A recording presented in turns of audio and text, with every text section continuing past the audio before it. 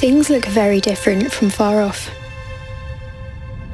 Perceptions change when you see the details. Many people look at science and religion and see conflict. But what if what looks like conflict is actually just conversation?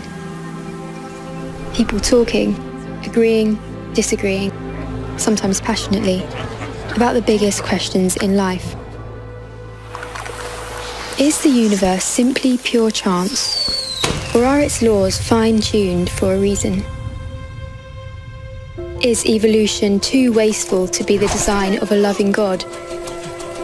Or is there a direction, perhaps even a purpose to it? When did we become recognisably human? And what makes us different from other animals? Is the brain just a complex machine? And if so, can humans ever truly be free? The questions are as much about religion as they are about science. Are spiritual experiences a sign of something deeper? Or are they simply an illusion of the brain?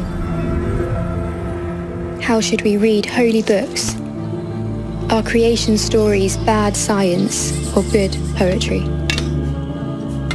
If nature obeys laws, is there a lawgiver? And is it possible to believe in miracles?